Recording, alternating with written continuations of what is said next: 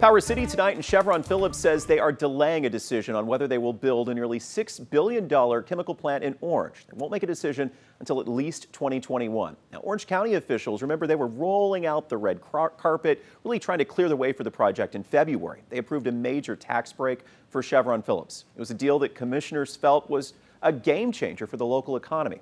Jessica Hill, the executive director of the Orange County Economic Development Corporation, confirmed to 12 News the company has made this decision to delay anything. She said she only learned about the delay from the company's quarterly earnings report.